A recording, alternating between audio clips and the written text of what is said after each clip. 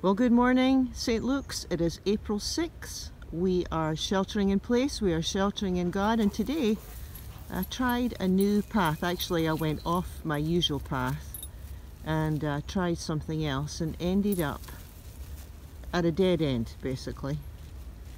And kind of reminded me of one of Jesus' teaching on persistence, that he has a parable about a widow that keeps on asking and asking and pleading. And one of the spiritual truths that come out of that parable is the whole idea that if you try something, or if you pray, you got to keep going.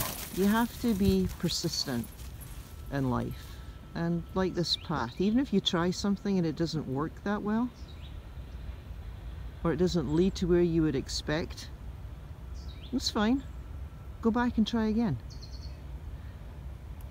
Especially during this time, don't you think? We have so many opportunities to be persistent and to try new things. Peace be with you.